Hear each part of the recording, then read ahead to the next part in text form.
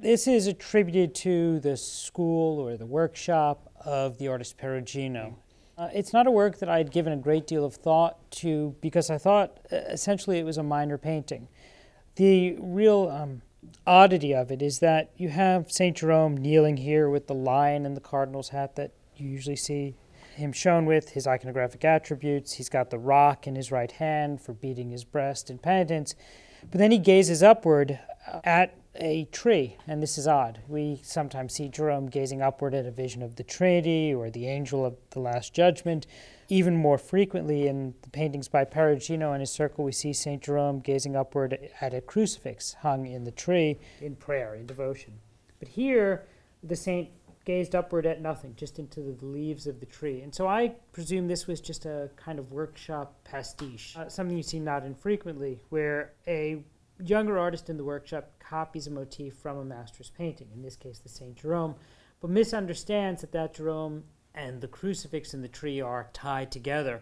When it was sent over for examination with an eye to cleaning it, we didn't expect to find much, but we thought that it was fundamentally a painting of circa 1500 in reasonably good shape, one that would benefit from cleaning.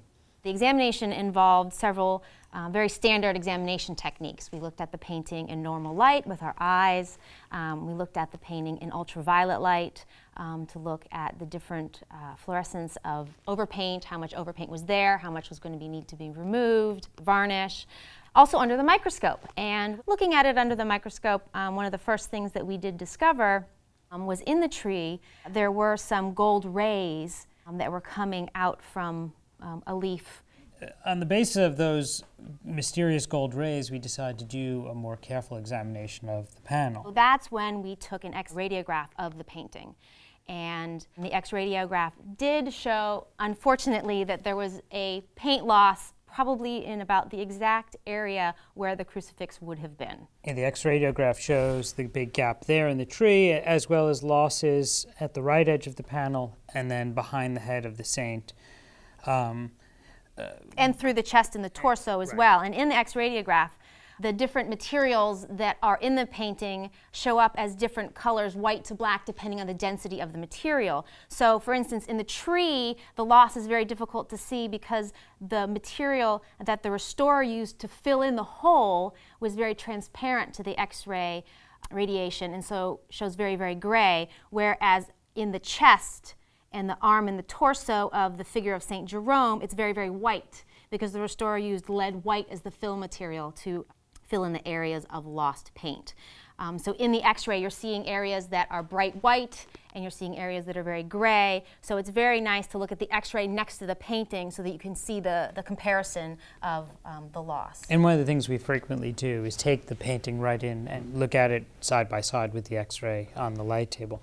One of the other things that was odd about the loss in the tree is how clean it is.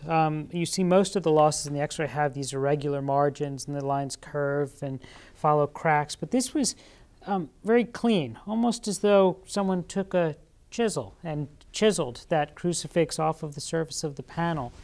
There were gouges in the wood as well. Which frankly is exactly what happened. Possibly exactly what happened, yes. And now we are faced with the question of what were we looking at here?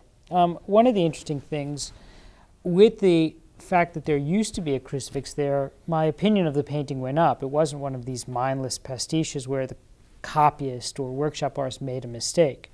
So at that point, I think that was when we turned to look at the painting in IR to see what else we could find out about it. Infrared reflectography examination revealed a very cursory fluid underdrawing, mainly in the drapery in the hands of the figure. And the position of the toes were changed, which shows that the artist is actually making decisions, concrete decisions as he was painting, as opposed to copying something else. Also those toes, as odd as they seem to us with this weirdly splayed big toe and slightly rubbery foot, this turns out to be a pretty common quirk of either Perugino or someone in his workshop. You see it in a good number of paintings.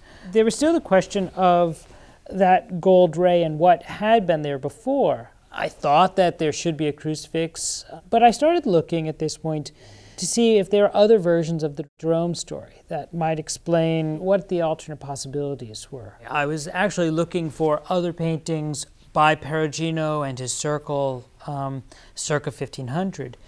And in a folder of anonymous paintings of St. Jerome, I came across this great image of this very same painting as anonymous, but a photograph that had been taken, we're not sure exactly when, but sometime early in the 20th century. It was with some delight that I found in this photograph a very clear image that there was indeed a crucifix up in that tree. So suddenly things were starting to come together really nicely.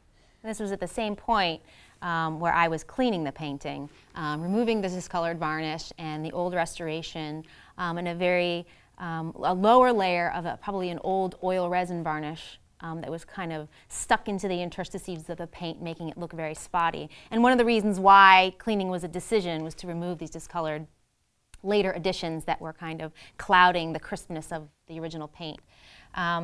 Unfortunately, at the same time that the art historical picture was getting better and better, Alexis was discovering that the condition of the paint underneath the old varnish was worse and worse. Worse and worse. Not as up to the standards we were hoping. The point I am at now in the treatment, the painting has been cleaned. It has a new saturating, isolating, non-yellowing varnish, and all of the paint losses have been filled with a gesso putty to match the texture of the original paint. And I'm currently doing an underpainting in egg tempera to block in the color for the final layer of glazing. Well, and here's where you get into the philosophy of conservation. To be honest, for Conservator, this is kind of the best case scenario. Here we have a large loss that's central to the interpretation of the image, but we have the original photograph in which I can look at to recreate it. Right. So it really is a best case scenario in which I have what the painting itself really looked like, and I can then copy that crucifix onto the painting with in-painting materials that are easily reversible, can be removed very quickly, and everything, like John said, would be documented and stated on the label. So it really is kind of best case. It would have been a much trickier problem if I hadn't found a photograph of it in its original state, and we just surmised from those gold rays that there must have been a crucifix up there like in all of these other paintings. But fortunately, in this case, we don't have to make decisions like that.